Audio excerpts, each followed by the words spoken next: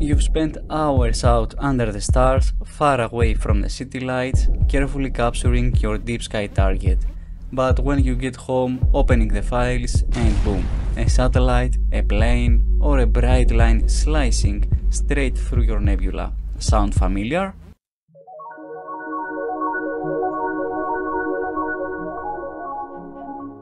Today I will show you how to completely remove satellites, planes and random sky artifacts with just 5 clicks in Deep Sky Stacker.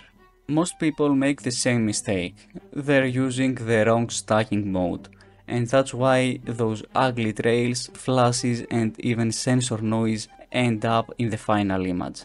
The first step is to open the Deep Sky Stacker and open picture files. After you open the light frames, input the dark, the flat images and the bias frames. Click here check all and now you will see light frames 43, dark frames 40, flat frames 20 and offset bias frames 41. So now click register checked pictures, uncheck this, we don't want to stack right after the registering. Go here. We want to see a number like 100 or 200, not more, not less. Go to the recommended settings and use here the Sigma Clipping combination method. This is the setting to erase any satellite, any plane and anything moves in your frame. After that go to the stacking parameters. I always set here to medium Kappa-Sigma Clipping in all my files.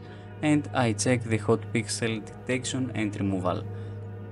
Press the OK, here OK, and now the Deep Sky Stacker is gonna see all the light frames and put here a score, so we're gonna know which are the good frames and which are the bad frames.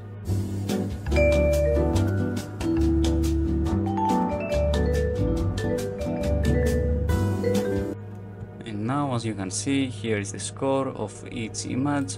And if we click an image and we turn up the brightness, we're gonna see if everything is okay. If you see any star trails or anything like that, you can delete it. And after you keep only the best images you want, you go here and click the stacked checked pictures, recommended settings. Be sure that Sigma Clipping combination method is on green. Stacking parameters, and here you can adjust if you want to have a mosaic or if you want the standard mode, and I always use the drizzle because I dither my images and it helps with the noise. Here always the Kappa-Sigma Clipping and the other settings media Kappa-Sigma Clipping. It's okay and go to stack. And after the stacking we see an image something like this.